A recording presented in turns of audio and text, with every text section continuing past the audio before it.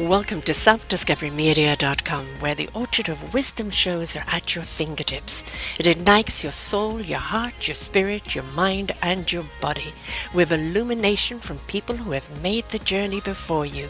They're here now to help you on your journey, on your path of self-discovery. We are funded by you, the audience, and the people we interview. If you wish to support us, please go to selfdiscoverymedia.com and press on our Fund Action button. Anything is appreciated. We would like you to sit back and enjoy the shows. Here we go. I'm so happy. Good morning, good afternoon, and good evening. Welcome back to another edition of our Global Veteran Stories right here in selfdiscoverymedia.com. I'm your host, Sarah Troy, and my guest is Sarajane Giere. She's written the most beautiful story about her pilot, my pilot, a story of war, love, and ALS. There's quite a few stories to be told in that, the story of love, the story of ALS, and the story of war, all in one book. And for so many in the 1960s and 70s, there were turbulent times in the United States. And for Sarajane, it was a time when she fell in love with her college sweetheart, who became a pilot. She lived life from 30,000 feet in the air, even when they were 10,000 miles apart. Her book, My Pilot, A Story of Love, War, and ALS, is a stirring memoir that touches the hearts and allows us to live the couple's life who leaned on each other during tough times in war and in health, and who treasured their time together in raising a family and seeing the world. You know, it's wonderful when people can share the stories like this, because what it does is it allows us to look at history and the impact that war has on everybody. And history books may give you the facts and the dates, but they don't give you the real story or the meaning or the why. And when we actually look at war itself through the eyes of the people that have fought it and the impact that it has afterwards, the scars that it leaves, we really do see war from a different point of view. And so many people who went to war on any level, their love was tested. It's very, very hard for loved ones when the person who comes home to them isn't always the same person that went to war in the first place. And ALS are added on top of that. Well, there is a challenge right there that only love can see you through. So welcome to the show, Sarajane. Well, thank you, Sarah. It's wonderful to be with you. My dad, I was saying beforehand, was a fighter pilot in the Second World War, a squadron leader. He loved flying, but it did take its toll on him. And back in that day, you know, when you came home from the war, especially in Britain, it was stiff upper lip. What's been done is done, and now get on with your life. And consequently, at the age of 45, he died of a heart attack.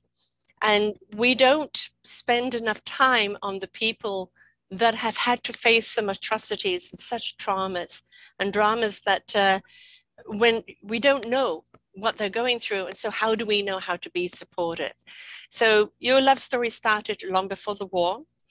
College sweetheart, which is a wonderful story. And you really solidified that love there that kind of obviously took you through these turbulent waters. How did you guys meet? We met at a college in Iowa. Bernie came from Chicago and I was a St. Louis girl. And we met there and we were attracted to one another. We fell in love. And I told my mother after my sophomore year, I said, we want to get married. No, it was before my sophomore year. And she said, well, that's nice, honey, but how are you going to support yourselves in school? So I said, gee, I never thought of that. So I went home and Bernie continued school. He was in ROTC, which was compulsory then for 2 years. And I worked at the phone company and I saved my money for 1 year. I made $62.50 a week. Wow. And so when we got married, the beginning of his last semester, I moved up to Iowa to Cedar Rapids. We thought we were rich. I think I had about $600 saved. Back then it had some, you know, value to it, right? Oh, it was wonderful. I was 21, he was 22. So he finished a semester and then we waited for his pilot training class because he graduated as a second lieutenant from ROTC. You had to go 2 years if you were a fella in those days. And then if you liked that, you could continue and major in that and get your your gold bar when you graduated. Mm-hmm. So that's what he did. And then we worked while we waited for his pilot training class. And then from then on, we went to Texas, and he was a second lieutenant in the Air Force. So how long were you married before he was deployed?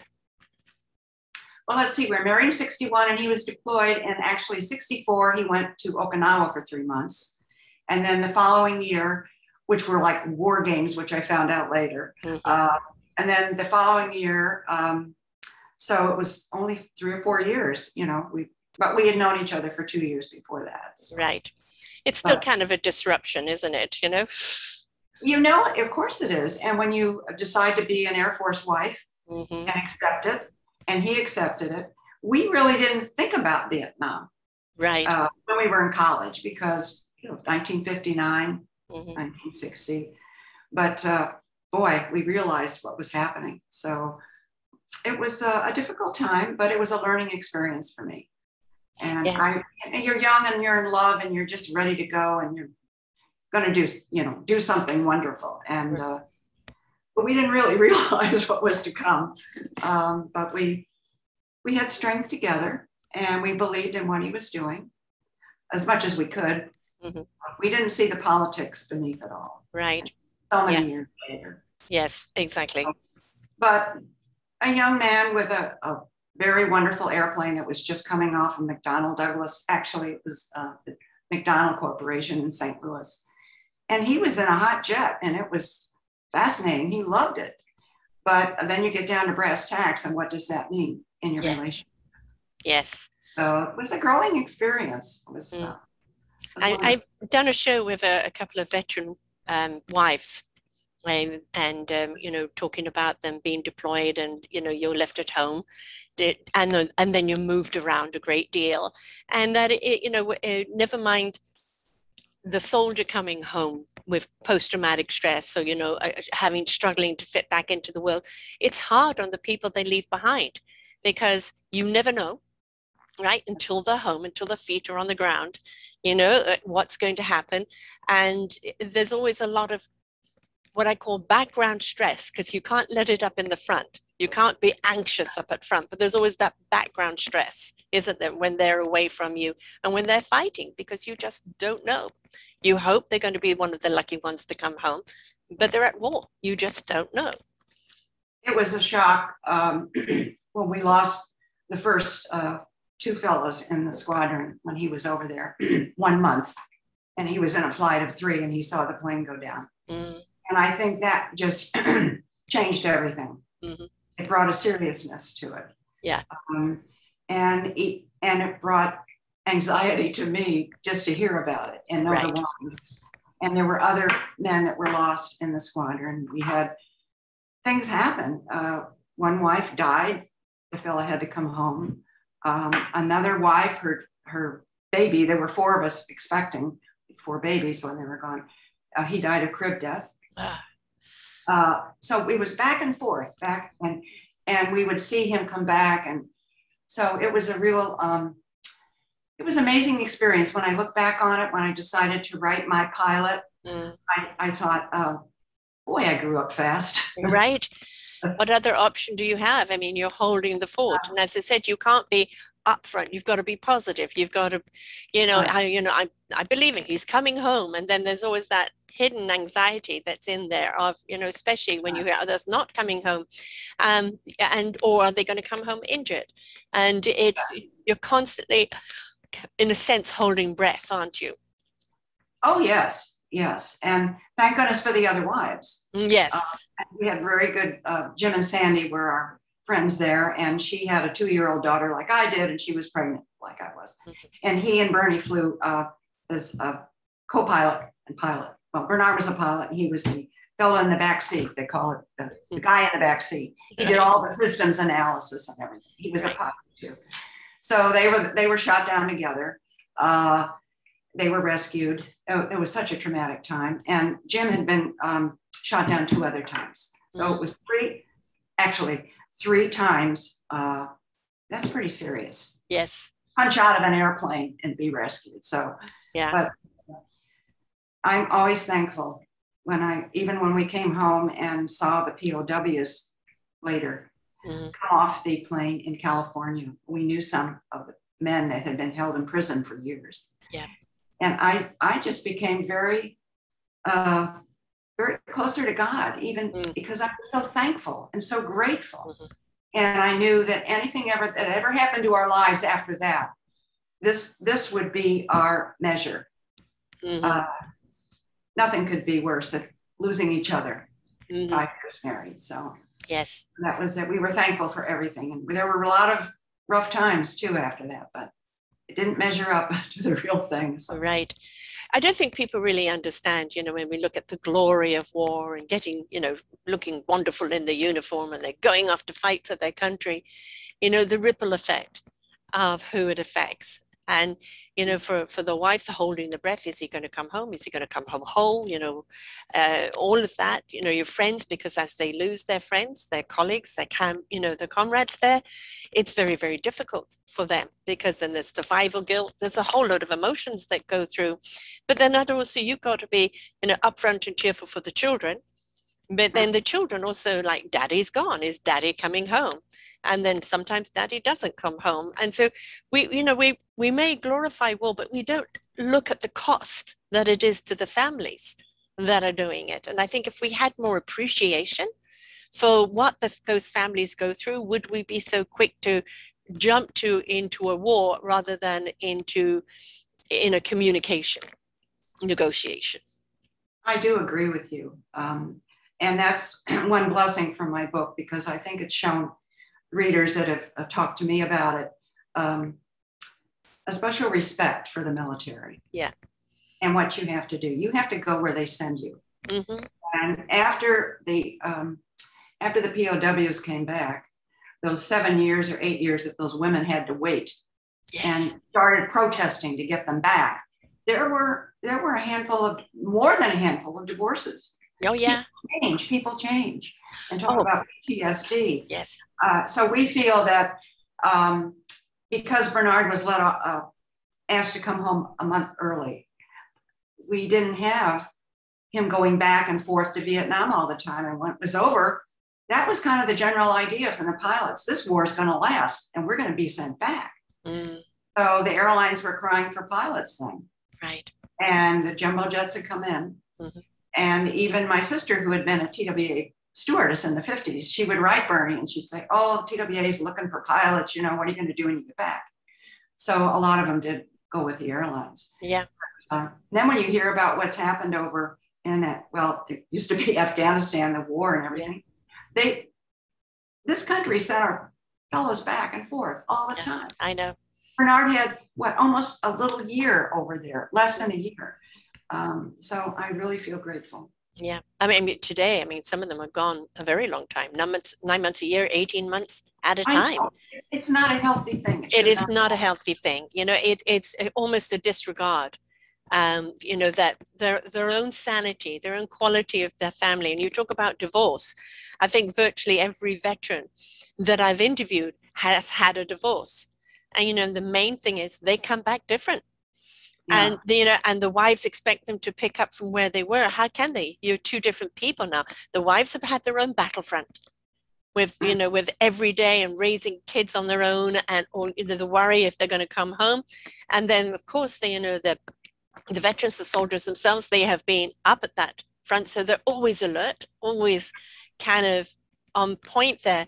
And it's very difficult. And some of them have formed some wonderful organizations in which to bring, spouses back together and reconnect the family. But it wasn't even being talked about until the veterans themselves said, we need help in this department. Because you can't expect that same person to come home, not after what they've seen.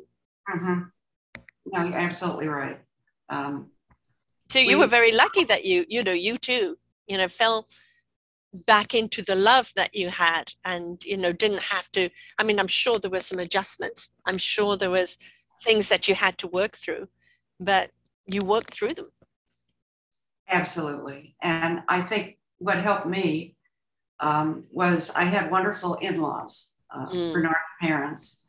I had a support group. My dad, my mother had died 5 months before he went over. So my dad was kind of at loose ends. So if it weren't for my in-laws, it would have been a lot more difficult for me. I went to Chicago 2 Christmases when he was in Okinawa 1 year in Vietnam. And they were, you know, German immigrants. They were such wonderful Americans. This was my daughter, Lisa, was their first grandchild. And they were so excited. And then she came down when Paul was born and spent 6 weeks with me, and he drove down. So I had a support group. Yeah. A handful of wives in the squadron, they chose to take their children and go home to their parents and drive cross country and not be at the base with the military family. Right. I like that idea because I found that the protests and the things that were happening, I felt so out of it when I go to Chicago. Yes. And I would say, they don't know anybody that's in Vietnam. I wonder if they, you know, do they care? And I just felt so vulnerable. And when that Christmas, I went to church with my in-laws. They've been going there since they met in 1930. And the sermon was political about bombing North Vietnam. It was a terrible thing to bomb North Vietnam and all this stuff. And of course, I wanted them to bomb North Vietnam, and I wanted those batteries to, like Jane Fonda sat on it, on the gunning battery. They were shooting down our pilots, but we couldn't touch them. So all that interplay between the political part, it just got me and upset me. And so I was glad I was back at MacDill in the family, because the military family, we understood each other. Right. So, exactly. Yeah. And okay. All right. Folks, we are going to occasionally get a beep in the background there. She's using a different computer that she actually doesn't know how to get rid of the beep. So bear with us if you hear that beep. But maybe we can just consider it like an angel's beep coming through, agreeing with what we're saying, right? I like that. I like that. You know, politics and religion, it always raises its head, and there's always an argument about it, and sometimes a justifiable argument. But the trouble is, it's the people that it affects that are caught up in it, and it's you know, they're sent to do a job, whether the Vietnam War was valid or not. You know, the point is they were in it. They were in it, fighting for their lives, and you know, the argument whether it should have been or shouldn't have been really came more to the front later. But at that time, they were there fighting what they thought was the enemy and trying to stay alive. And, you know, we have to understand that I don't care how strong they are, there's going to be a level of post-traumatic stress disorder coming back, because there's always going to be triggers. There's always going to be a different way they look at life. They're always going to have that thing being on alert. And, you know, however successful, I mean, I interviewed a guy many years ago. For different reasons, we couldn't air it, which is a pity. But he was saying that he was drafted to Vietnam, and he didn't want to go, but he had to go, and he was in charge of the big machinery that kind of made the roads, you know, for the military to go through. And he said there was one time there was a young boy there with a grenade, and he had to get out, and his job was to shoot that kid before the grenade got off. And he said, I couldn't do it. And he said, thank God the kid ran off. He said, I couldn't do that, you know. And he came back and he opened up a business, and he did exceptionally well. And it's only when he retired that the post-traumatic stress of what had happened came back to him. So we may see them as all bravado and you know, gregarious and successful in what they do, but it's always going to tap them on the shoulder somewhere, in some way. Manifest it maybe through disease or through mental anguish, through behavior. There's always going to be something that will come through. And I think if we're aware of that and aware of the signs, we can be more nurturing, caring, and more aware of what to do. Oh, I agree. One instance that Bernie had over there, he was at Cam Bay on the South China Sea. And his group, his flight, was asked to support the army down on the ground, and they were fighting Viet Cong. And there was a famous guy, his name was Bill Carpenter.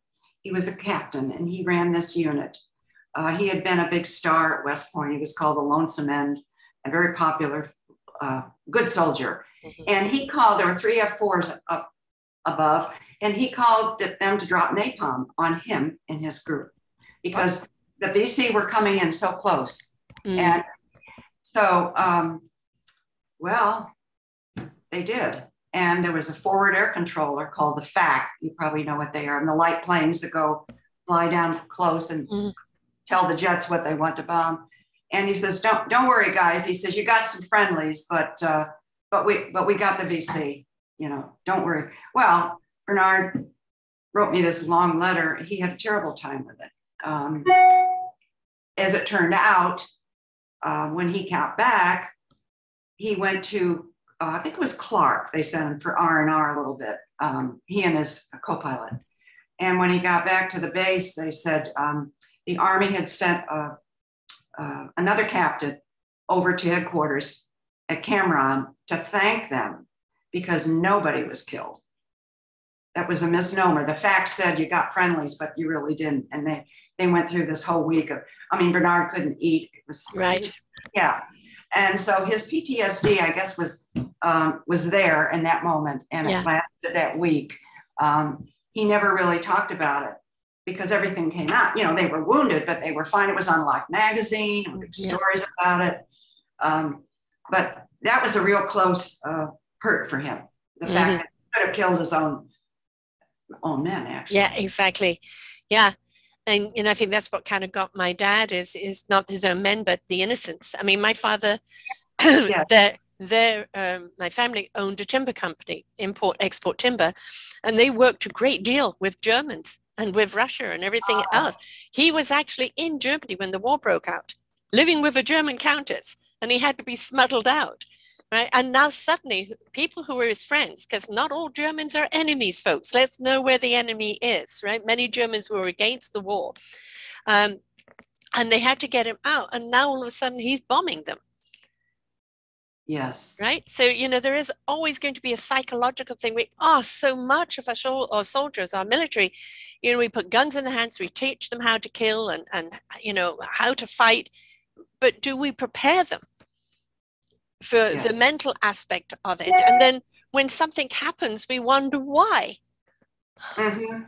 No, that's true. And but I wanted to discuss it further with him when he came home. He talked about it for a little while, and there were a lot of other incidences and things that I didn't know about. And actually I didn't want to know about. Yeah. So you know, I didn't plead with him to do that. But I think the camaraderie, probably your father felt the same way, with the pilots together lasted, well, 50 years. We had reunions all the time, and it was really wonderful. It was remarkable. That's a gift in itself. I mean, to live that long. I mean, as I said, with my dad, all his squadron were gone. He was the last one, and he died at 45. Yeah. So there was no one, you know. So, we were very much cut off from any of his squadron. I've tried to get information, actually, from the RAF on him. But it's, I think having that camaraderie where you can still meet year after year, where people don't know what you're talking about. There's a silent language, and it's that, we've made it another year, I think it's something that never ever leaves them. And something that when they get together, they understand. Nobody else can understand but them the way they understand. Yes. And even when Bernard was the commander of the Air National Guard in West Hampton, New York, West Hampton Beach, 106 recovery and rescue. And even before that, he was there for many years. And we used to have Air National Guard conferences in New York City. And we would go in, and we at the big old Pennsylvania hotel where Glenn Miller used to play. And we all had our suites and with the bar set up, and people could come through. And I can't tell you the number of times I walked in the room and the pilots were going like this, and he went like this. Da, da, da. Yeah. We're reliving the whole thing. Yes. Yeah. And then he'd say, see that guy over there? He's an ace, or he's this, or he's that. Yeah. And I was kind of in awe, really. Yeah. But it was something I couldn't touch. And I think at that time there was also a bit of a disconnect of, the wives' battles on the home front, and the soldiers' battles, there was no attention spent on the wives' battles. You had them home, that was great, but again, the whole navigating through who they are now, and the post-traumatic stress that they would go through, and there has to be the bridging of the gap there, because everybody's gone through their own battlefront. Yes, and they do it in different ways, being separated, and we increased our love for one another because we wrote letters. And when I read Bernard's letters, it prompted me to write the book, because I saw his personality come through, and he bared his soul, and things that he never would probably do after he came back, because you just don't talk like that. But he had to write it all out, because tomorrow people might not be there. And that's a beautiful gift to the two of you, to be so vulnerable, to have that kind of connection, but also to have that kind of memory, because it is the love story, it is the beautiful connection, and it is that true honesty. And I think the greatest gift you can give someone that you love is your vulnerability. Oh, yes, I agree. I agree wholeheartedly. In fact, when I moved to New Jersey from Long Island after 40 years, and I was going through my all my scrapbooks and the letters, and I had saved his letters in this old tin box, and I was rereading them, and it was almost as if he was in the room. Yes. He was there with me, laughing and all sorts of things. So, it was, I said, I've just got to pass this down. This is a legacy, and I have to pass it down. Yeah. So, and I started writing, and I hear a ringing again. It's okay, it'll go off. Go to your message. Okay. And it's not just your love story. It becomes for other people that maybe even going through, the Afghanistan war or anything else. It becomes that recognition of other people's love stories, and it becomes that inspiration to keep the love alive. Young people today whose spouses are in the military, and they're maybe off fighting Afghanistan here, there, and everywhere, wherever the next war is, encouraging them not just to have that little video chat they have, which is wonderful, but to write to each other, right? To be able to say things to each other that you can't always say face to face, be able to say things from the heart and soul, and to keep those letters, and then to revisit those letters, I think, when they get home, when the time is right. I think, as you said, it made you fall in love even more, because you chose to keep that connection together through letter writing. We don't see enough letter writing today.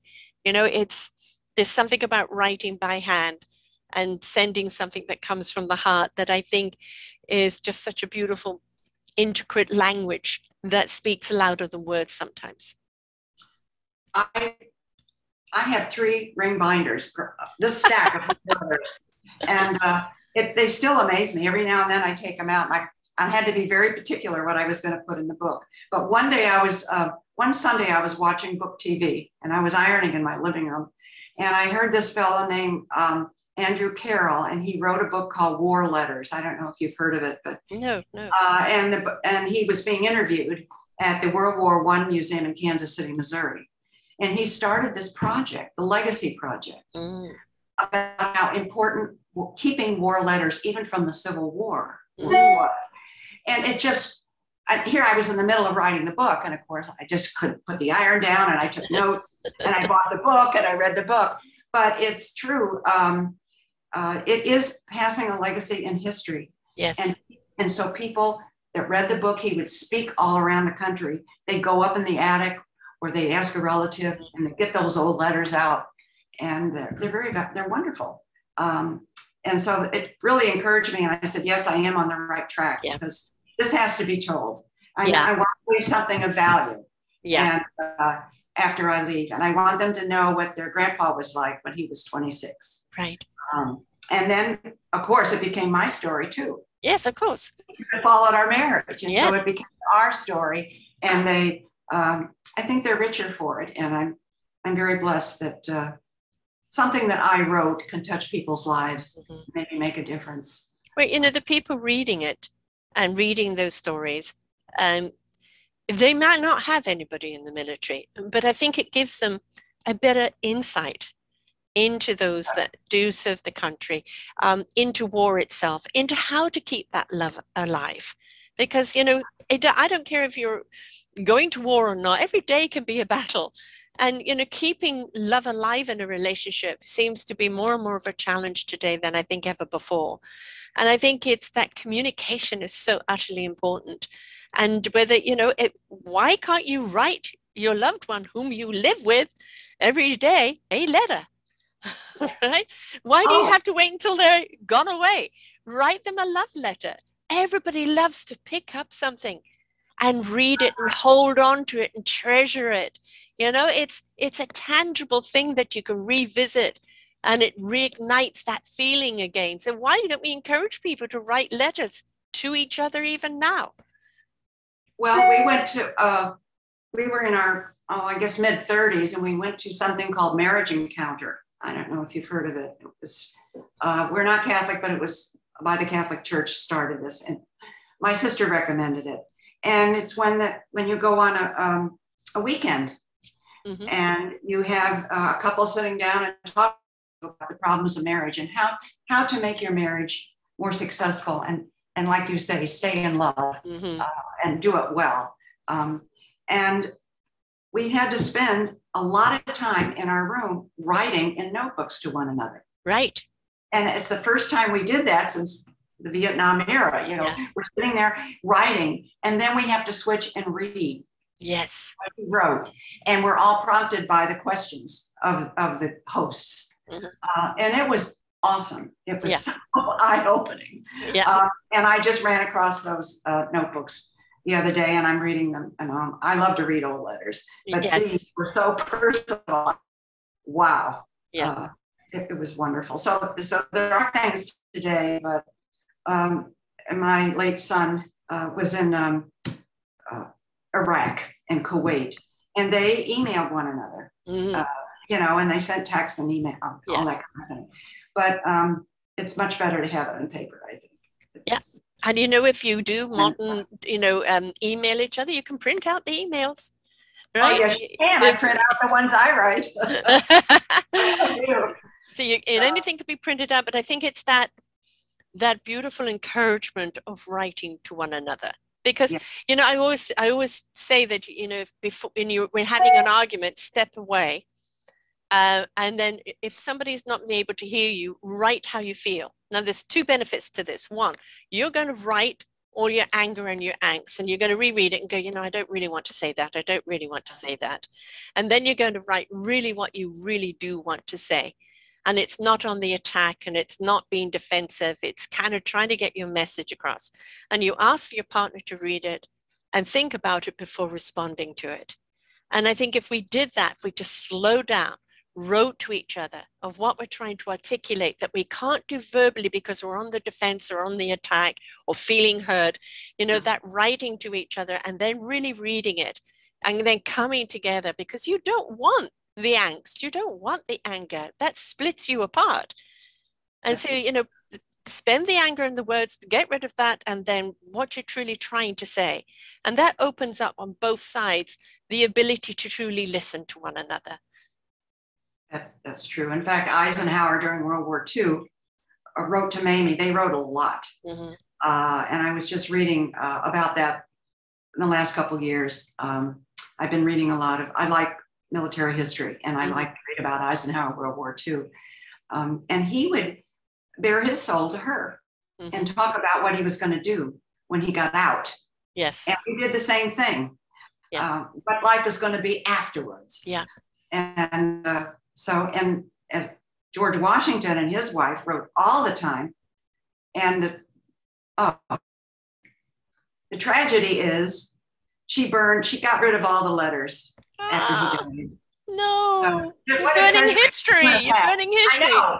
And she was with him for every winter campaign when he, you know, would stay somewhere during the winter. But still, I'll think of what he. Oh God, that's throwing away history. I hate to hear that. I'm a bit of a hoarder when it comes to things like that. Me too. Yeah, because it is history. You know, whether it's just a sweet little note or a lovely letter or a letter of intent of what's going on, it is the journey in life. You're documenting the journey.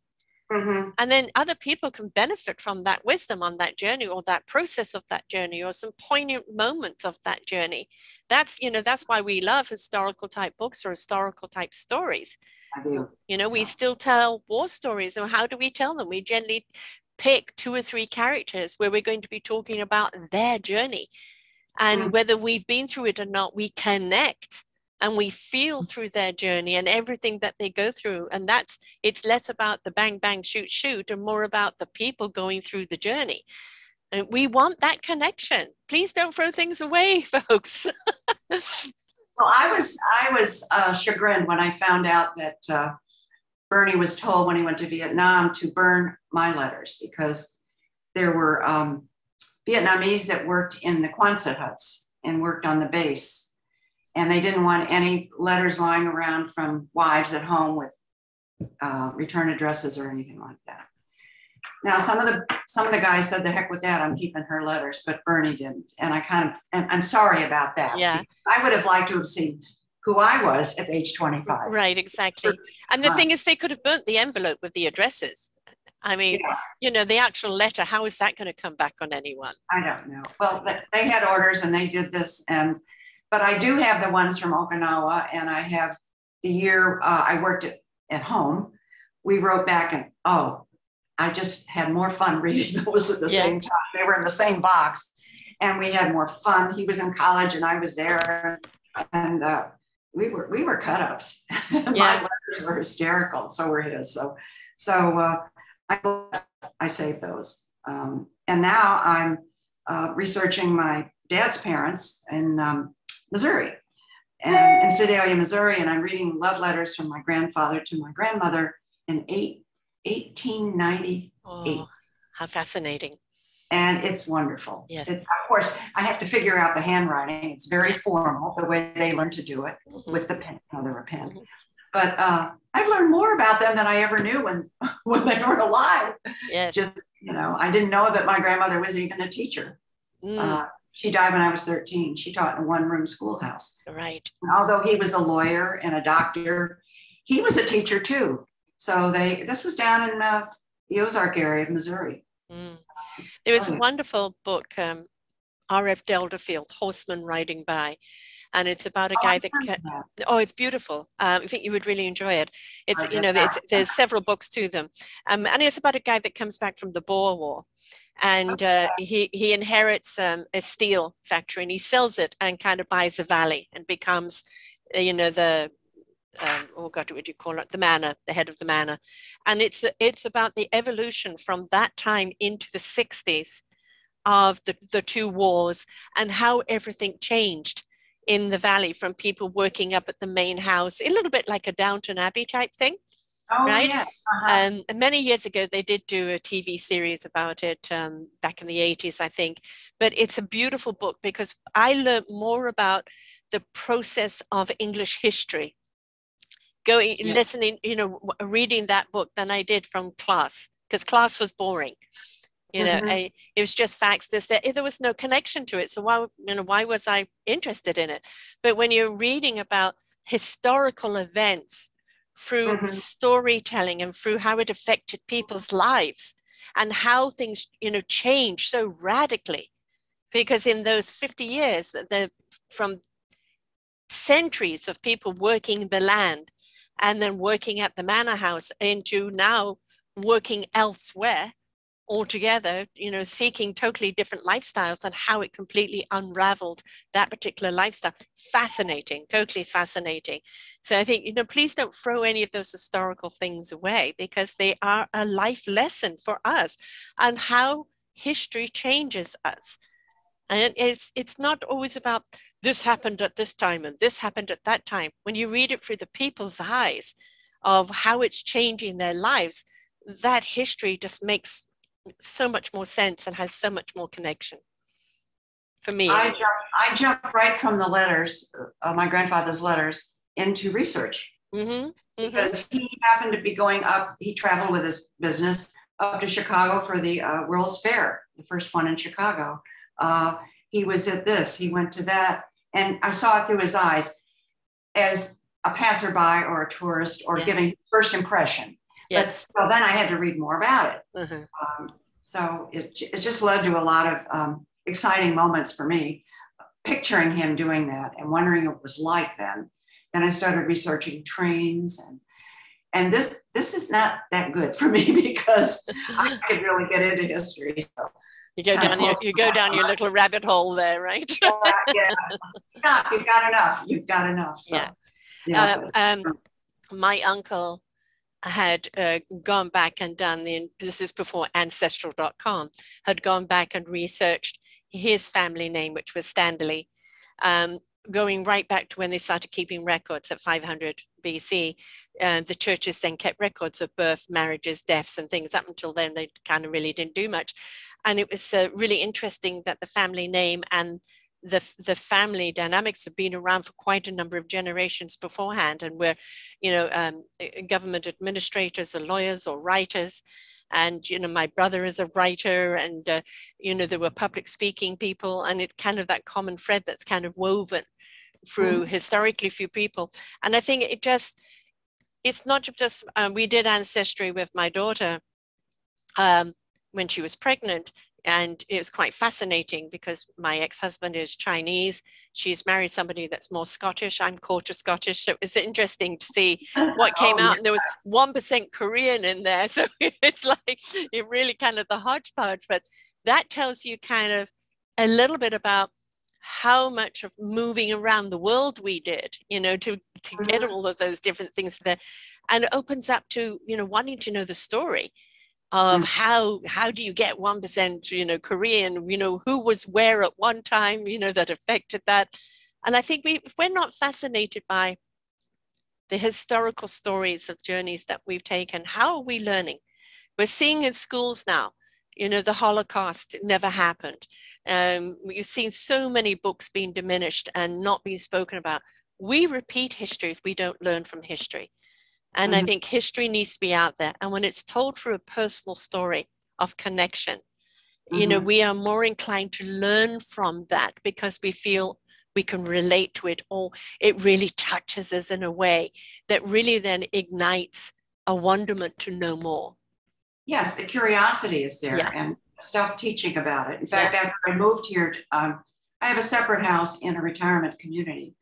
And our activities director said, down the street, the history teacher is teaching Vietnam in high school, and they want their kids to interview people who were in the era and who were in the protesting movement.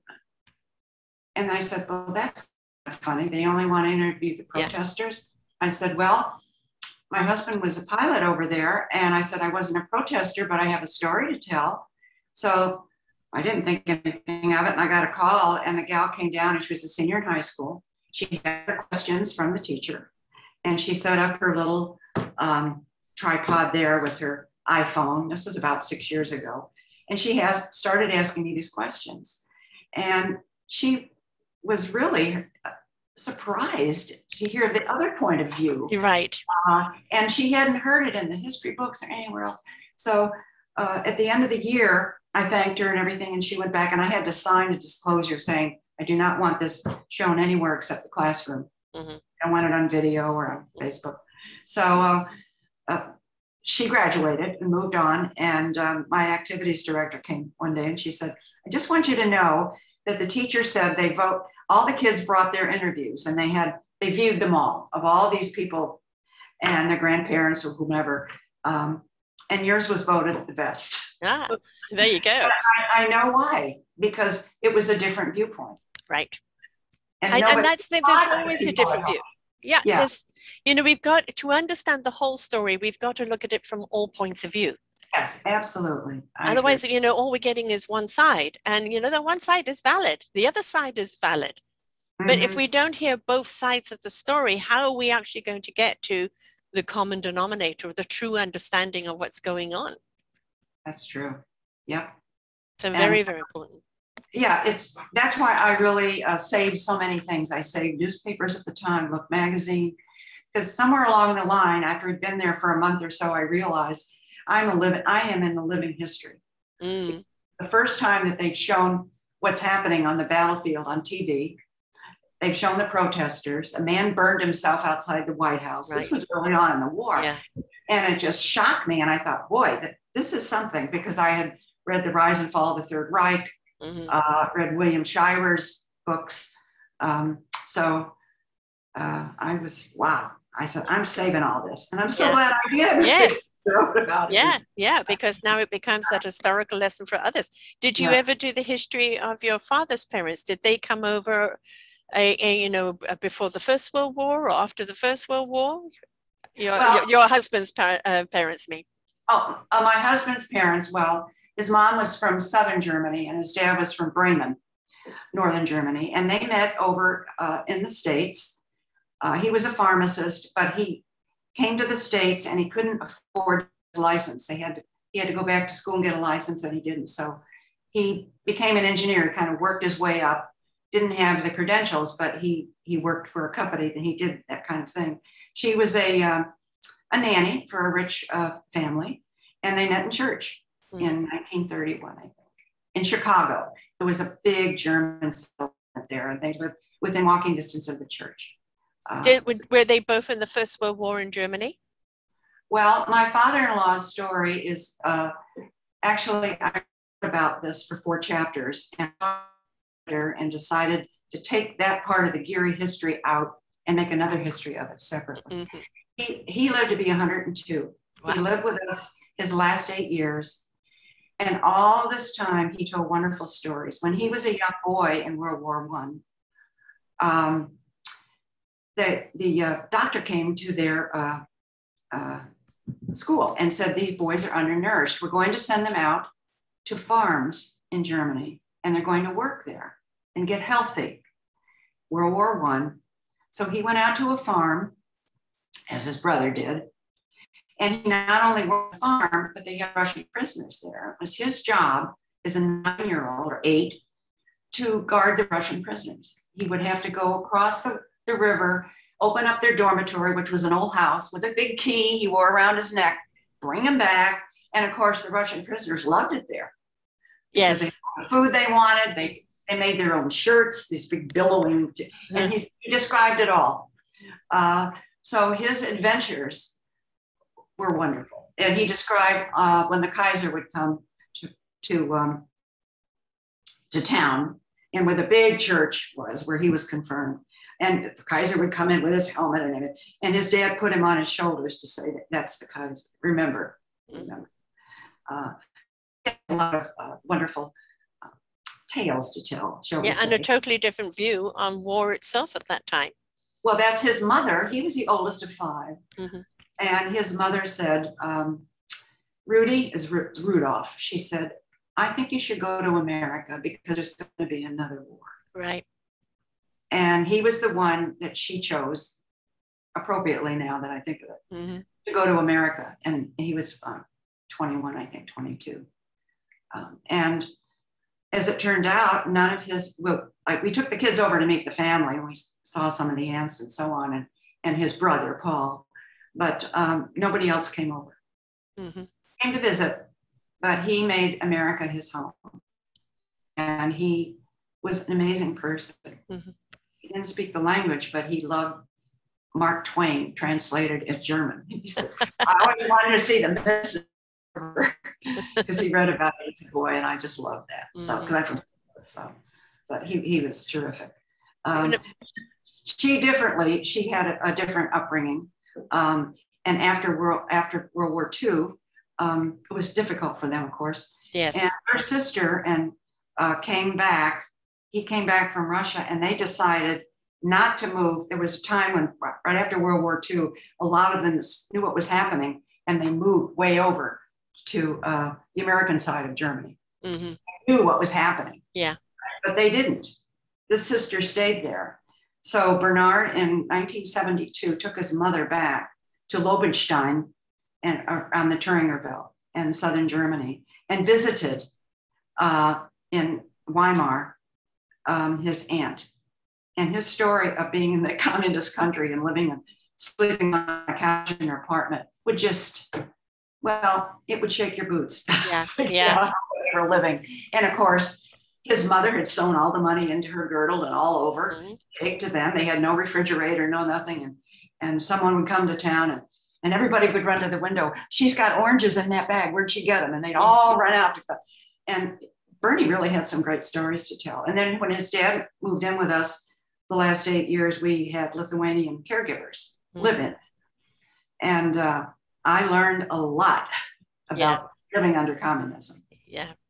You know, one of the things that I harp on a lot in my shows and do an awful lot of shows on youth, but also on elders, is that I don't want to see this bridge, you know, this big gap. I want, when we put the elders and the youth together, and the elders share that wisdom and that knowledge and all that beautiful history to the children, you are fortifying those children.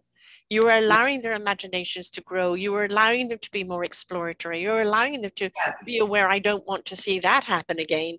And, you know, it's something that I think that you see in some cultures is very revered. You know, the elders are very revered and they're there to teach the young ones. But, you know, in the Western society, you put out to pasture and, you know, and it's not revered. And I think that's something that needs to change. You know, we need to see that bridging of the gap, because we can't lose that history. We can't lose those stories, because those stories have paved the road, you know, for today and also for tomorrow. And we want that tomorrow to be a smoother road. I'm really anxious to make the new story of the Gieres. And one story that his dad told, I put in the book. And his mother used to send him out in the country. They were starving during World War I. And because Britain had blockaded the country. And so she would raise bees, and she would have him take the honey on the train up to the farms in Germany and barter it for potatoes. Right. So he always told this story about coming back. He was a young boy, and he had a big sack of potatoes, and he got on the train, and everyone sat around on the benches along the side, and he dragged this big bag over, and he sat down, and he put it underneath his, guarded it with his legs. Yes. And the big train fella comes in, and he says, "Was ist das?" You know. Yeah. And he wanted potatoes, and Rudy wouldn't move. He said, "You get that?" He said, "No, no, no." And all of a sudden, this is the one thing he remembered in his 90s. He said, some of those men got up that were sitting there, and they stuck up for me. And they said, "You leave your hands off that boy." Yeah. And the fella walked out. And he always remembered that, because they lived in all that dictatorial society. And wow, here he was. And he was always like that, always after that. He knew what he wanted. Right. So. Yeah. So he remembered and, that. you know, like, you know, you look at the opulence of today, and to share a story of, you know, exchanging honey for potatoes, which were life-saving. And you look at how people are so complacent about food today. You know, if they understood the starvation of yesterday, maybe they'd be more appreciative of the abundance they have today. Oh, they called it the turnip winter in Germany in World War I, because they had no potatoes, they had turnips. All the food went to the soldiers. Yes. So therefore, my mother-in-law was a fabulous German cook, but she would never look at turnips. Yeah. That's all they ate. Yes. Yes. And it can only go so far. Yes, yeah. Yeah. So the ALS, when did that happen? Well, it happened after Bernard was furloughed from Pan Am for a total of 15 years, back and forth with that airline. And when it finally went bankrupt, the Delta Airlines bought the pilots and the crew for international travel. He just, as he always said, he just took off his white hat and put on the black hat, worked for Delta. But as he was working for Delta, his back started bothering him, the lower back. And he had some problems with it. He had to take a little leave, go to the doctor, and so on. Now, I think that was kind of the beginning of the ALS. And that this happens to a lot of people. It's very hard to diagnose. Yeah. Anyway, he worked with Delta for quite a few years, because Pan Am really didn't give much of a pension. And they kind of married the airlines. It wasn't quite fair to the Pan Am people. But anyway, I knew something was wrong, and I think he felt it too. And it wasn't until a friend that he hadn't seen in a while came and said to me after we were together for a few days, "What's the matter with Bernie, he walks differently. Mm-hmm. And that just was a red light going off. Mm-hmm. Paul and Lisa and I, we said, okay, got to do something about it. Come on, Dad, got to do it. So we started off with doctors from my niece, who was a nurse practitioner, and different people. We found a wonderful pulmonologist, and she led to a wonderful neurologist, and at the hospital of special surgery. And takes 6 months to a year to diagnose sometimes. And it was probably 6 or 8 months going back for tests. It's a process of elimination because ALS can strike you in different ways. It's spinal and the brain. It deadens the nerves, so there's no muscle out. But sometimes it hits you with the bulbar with swallowing and him. His was spinal with his legs and his coordination and his using his hands. So he was diagnosed in February 2012, and he died the next July. Oh, really? 2013, yeah. Through the ALS?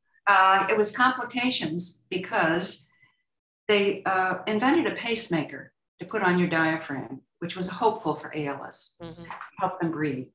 And he decided maybe would he be a candidate? And they said, yes, you would be. So he went for the operation.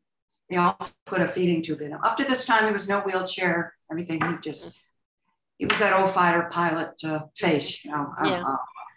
So he went in and had the operation. My daughter came out and stayed with me. And 5 days later, he got up and he said, I can't breathe. I can't stand it. We took him to the emergency room, and he was in the hospital for 5 days, and he never came out. It was because he had blood clots in his lung because of the ALS weakening all of the muscles. Yeah. When you say die of ALS, it just takes away so many things. Yeah. You could say he died of ALS, because if he hadn't had that, it may not have happened. Yeah, the ALS complications. Yeah. Yes, it was. Yeah. But how old was he? 74. Young age. Yeah. It was too young, and we just got a group out on Long Island called ALS Ride for Life. And the Pendergasts were a couple, and the fellow had ALS for 27 years. Wow. They raised millions of dollars, riding for life, going in the wheelchair down to Washington, D.C., doing this and that. So they started a caregiving group and a grassroots organization to help ALS people and their caregivers on Eastern Long Island. Yeah. And so that's what I'm donating proceeds of my book to ALS. Wonderful. Wonderful. And they saved my life because I had somewhere to go. Yes. To talk to. What will I do? How will I support it? And they sat around the table, and it could have been a father, a son, a grandparent. One of the people there, they had a loved one that had ALS. And if that person would pass on, they'd come back and they'd say, well, we've got a van. Who would like to have a van all set up? They pass things around and help each other. Yes. This was so important to me because I knew nobody that had it. I read about Lou Gehrig, but I didn't know. So it was an eye opener. I like to go back to their fundraisers. And that's something I pointed out earlier, like with the veterans and so many other organizations, because I'm a big one on raising our gifted children and the Forgotten Children series. It's the people that see the need, and a government isn't going to get behind it, and they create the platform of support. And, it's those people that are making a difference. It's those people that are being supportive, because very often if you wait for government, it's all going to be too late. And, sometimes the impact that they have does change government, but, it's politics is politics, and it's more about self-interest than public interest. And so to see people step up and create those organizations to help people in those arenas, I have such admiration for them because they know what it's like and they know what people are going through, and they're there to support them. So the more we support them doing their great work, the more difference they're making in other people's lives, right? Which is important. Everybody deserves dignity and support. And when you are amongst an arena that understands what you're going through, they're not only going to give you the support, but they're going to give you the dignity in going through it. And I think that's very important. It is, and they're going to give you a way of living with it. Yeah. And I was surprised to learn when I was watching a program recently about PAWS for vets, PAWS, Yes. for care dogs, Yes. for PTSD victims. Yeah. And I learned that the VA and our government won't pay for it. No. Dogs are expensive. They have to raise money to, we have to pay Yes. to help these men because the VA won't do it. And they say it'll reduce the medication 80%. Yeah. But, if pharma is lobbyists, they pay for the politicians and they want to see their drugs that are exponentially expensive to go anywhere else. And, let's just drug them instead of support them in other ways. I've actually done a show on, they're called comfort dogs here in Victoria. And, and they're trained specifically for veterans. And, got to interview a couple of the veterans. And it was just, amazing what difference it's made in their life and the confidence that they have. And they're just literally going out as opposed to hiding in. Yes. And so it makes such a difference. And animals, what a gift they are to us. The understanding that they have. Yes, they're trained, just like blind dogs would be trained. And there's deaf dogs and all of that. They're all trained to hone those skills. But the sheer love that they give and the companionship and, the unquestionable, devotion to that person is so empowering. It is. And I love dogs. My daughter has one. I'm going with her in 2 days to get another one in Pennsylvania. But it's wonderful. And I was surprised, but then I wasn't that surprised because it took the government a long time to recognize ALS as a compensatory disease, because they pay for pay vets for maladies such as tinnitus for the ears, being around jet engines. Right. His friend Jimmy, his partner in Vietnam, came down with Parkinson's. They recognized Parkinson's, so they get disability compensation for that. And right before, and Jim used to call Bernard all the time when he found out he had ALS and say, I'm hoping that VA is going to recognize ALS. Well, they finally did. So, but it takes just a lot of proof. So much red tape. Exposed to Agent Orange and all this, and they won't really say, no. That causes. They don't own up to it. They don't own the mistakes. So, this is where it's important, where government likes to hide things.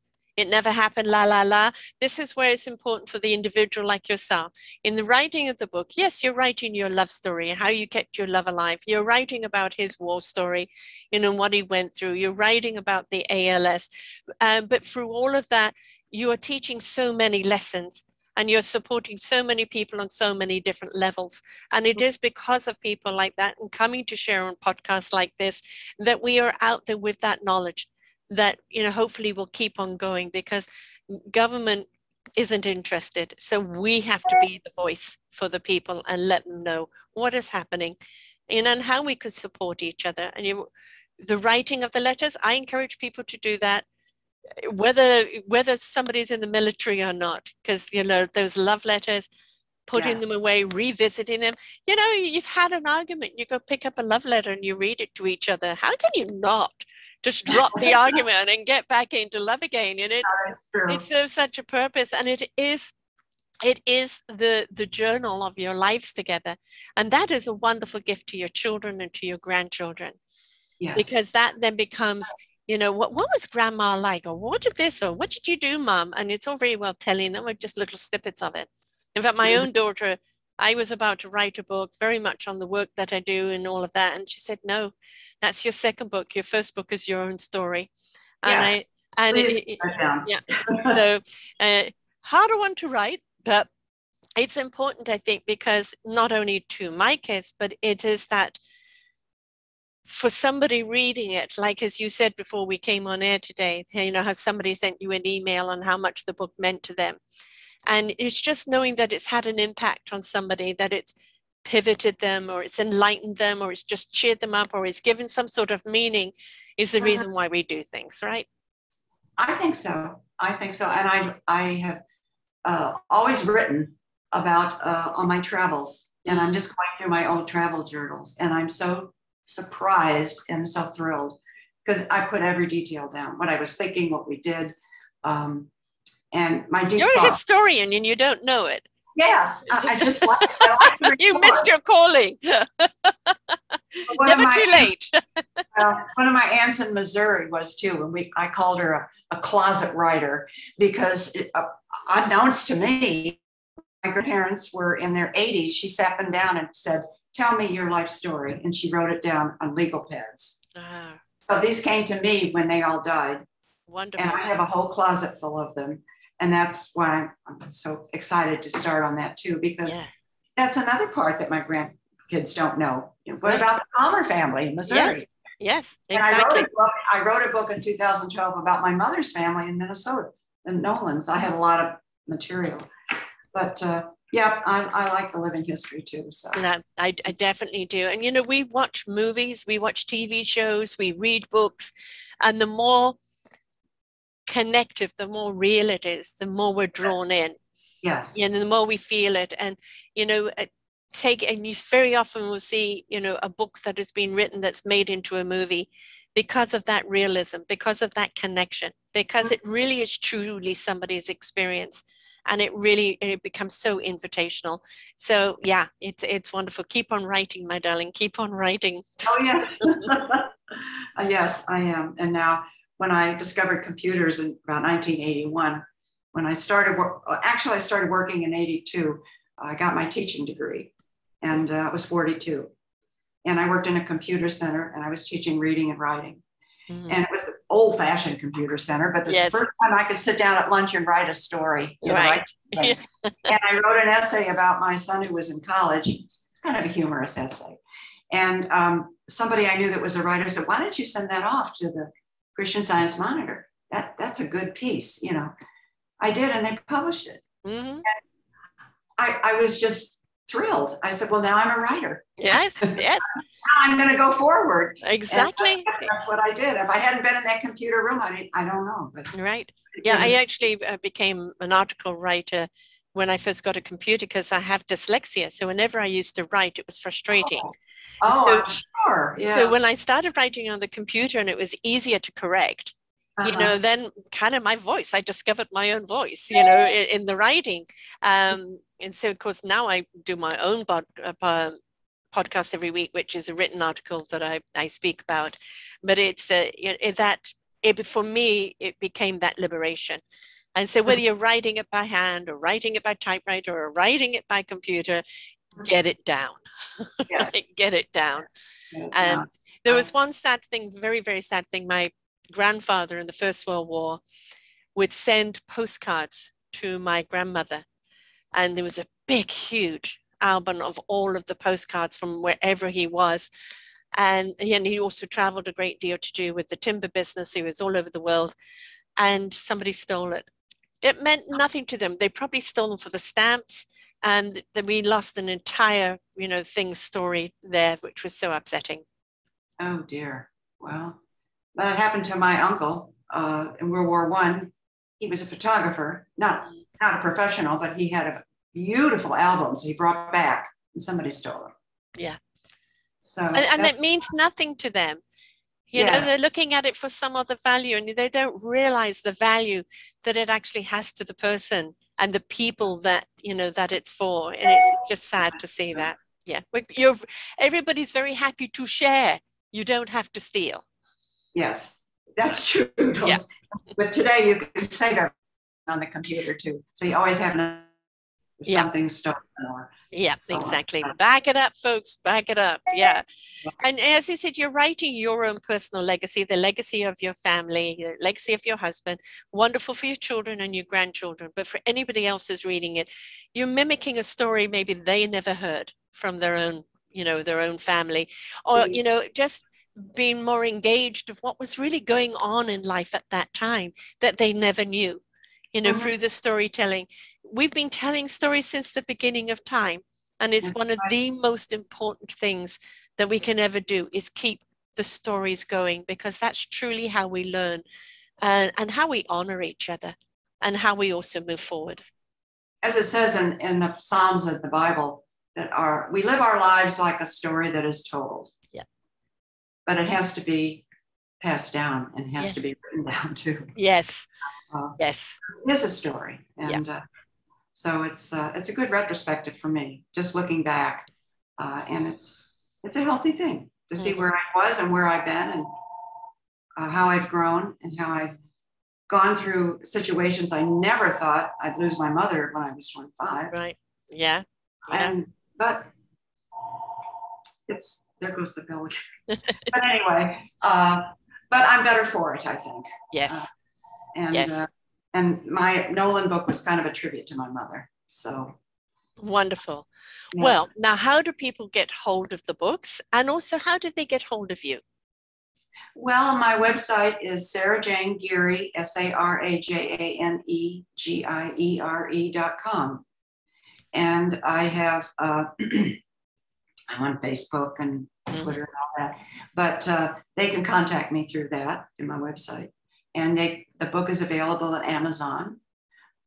It's also, you can order it, it's on the Ingram list, which means you can order it at Barnes & Noble. It's not on the shelf, but they'll send it to your house for you. Right. And Walmart and other different places. So, and I go to book fairs here in New Jersey and different ways, but that's how they can get in touch with me. And I'd love to hear from people and see what they think. You know, and I think this is a wonderful thing to have in the family library, and just, you know, kind of encourage the family to read it, because, you know, then it opens up the kids' conversation, you know, to, well, what were your parents like, mom and dad? And,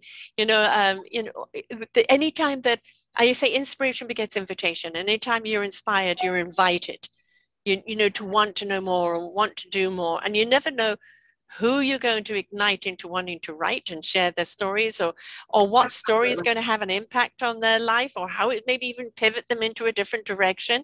But, you know, the books are to be read and shared and talked about, because they're a wonderful way of really bringing up a subject. You know, how often do we talk about the Vietnam War today? It's all the Afghanistan War. And we do movies on the, you know, the First and Second World War. But, you know, see it from a different point of view and start the conversation going, because conversations lead to more wonderment, lead to possibilities, lead to action, and it can stem from a book. Bernard used to speak in high school. I had a friend who was a history teacher, and he was always impressed by the playback between the teenagers and the experience. And I got it from the Scout too. Now I have a high school gal helping me do some of my posting and things like that, busy work. And she's learning too from me. Yes. What it's like. So. Well, when is the next book coming out? Well, I'm starting on it, and I'm hoping in a couple of years, we'll see. I'm going back to Missouri probably this summer, and then I'm meeting some of my Palmer girls, some of my cousins, second cousins, for the first time in years. In April in Florida, they invited me down. They'd read the book, and they said, well, you're a Palmer girl too, so you come down and see us at our townhouse. And so I'm gathering all these histories, and their dad was my first cousin. He was an admiral in the Coast Guard, and he used to go to DC and research the Palmers way back in England. So I'm going to get all that information. Wonderful. I got to put it together. So yeah, exactly. And you've got the due diligence to do that. As I said, you know, you were a historian without knowing it, right? So. Well, that's why my cousin sent me all this memorabilia. When my grandparents died, he said, there's only one historian in the family, and you're it, kid. Yeah, exactly. And everybody else said, no, I'll pass. You're right. It does take work. It does take diligence, but it also is that wonderful curiosity of, you know, of discovery, you know, just on the few things that I've learned about my own family, about my grandfather. I thought my grandfather died when my mom was 12, only to find out he was a colonel in the British Army in India. And he had a nervous breakdown, and he ended up in an asylum. And instead of owning that he was an asylum, they said he was dead. And so my mother, from the age of 12, thought her father was dead. Oh my God, but that's a story. There you have it. My gosh. Yeah, exactly. And every time these type of things come up, it goes like, what? You know? And it's a good reflection. It's definitely a good reflection. Sometimes it helps us put the future right, And, you know, sometimes it is a wonderment of all the courage and strength that have gone before us. And, you know, it's also just something also to be very proud of, right? We've all got a story in us. We do. Yeah. And I'm very happy that I published this book, and I'm just overwhelmed with the reaction I've gotten from it. So it's you know, it's something that really, it's something that should be in schools as well, because it's, you know, a wonderful reading that then can be discussed, you know, in the schools about opening up the conversation, you know, on ALS, and, you know, on the art of writing letters and keeping love alive, on the war from a different perspective, and opening up the whole conversation on war. You've got so many avenues there that can open up. So I think it's, you know, it's important to have in schools too. Good. Well, my one of my grandchildren, he's graduating from high school, and he wants to be a history teacher. And so he was named after my husband, Bernard Giere, and his Matthew Bernard Giere. And so he's going to school, to college, and I've been gifting him some of the memorabilia that I have from his grandfather from the war. Right. And he appreciates it. Yeah. He loves it.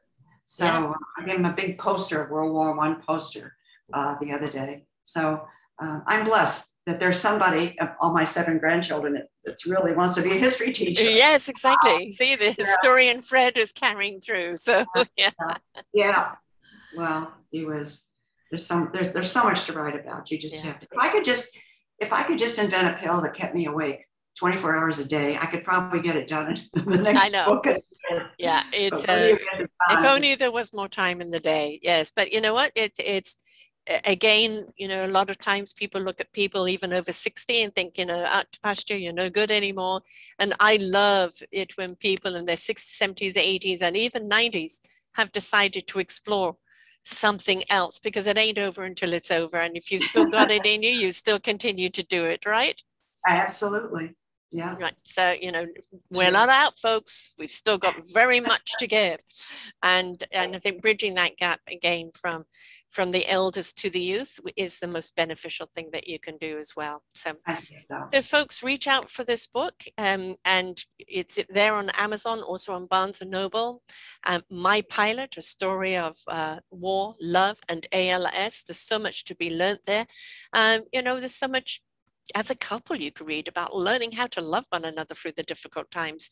And take a look at her site, Sarajane, and that's SARAJANE, Giere, GIERE.com. And just let it spark an interest in keeping some of your own relevance of your own story and your own history, because there's always going to be somebody who's want to know all about it. That's right. Yeah. It's a blessing. And I'm just so happy to be with you today and talk about it. Oh, my pleasure. Thank you so much for coming in. You've got quite a story to tell too. I got to get going with that. It's like if I stop doing 8 to 10 shows a week, then maybe I'll have time, but I'm going to have to carve out some time for it. So yeah, I know I've been nagged at people that I have to have it done. So I've just got to carve out the time for it. So yeah. Thank you so much for sharing here. It's been an absolute delight. Well, I feel the same way. I'm very pleased to have met you, and I'm really thrilled to be on your show. Thank you so much. Thank you. And folks, remember, history is something we learn from. It's something we learn appreciation, we learn value, we learn respect. We also learn things that should not be repeated. And the more we share that history through beautiful stories, through things that we connect with, from people that have lived it, the more we have a better understanding of where we are today, what opportunities and possibilities lie before us, but also in that it doesn't matter if it's yesterday, that doesn't mean to dismiss it, because we carry yesterday with us in every day moving forward. Until next time, bye for now. We hope that you enjoyed the show right here on selfdiscoverymedia.com. Please tune in to our selfdiscoverymedia.com/shows, and you will see all the other genres that we have from you. Every week on Tuesday, we bring you new shows from illuminating people. If you know someone that should be interviewed, please contact us at info@selfdiscoverymedia.com. Now stay tuned for your next show.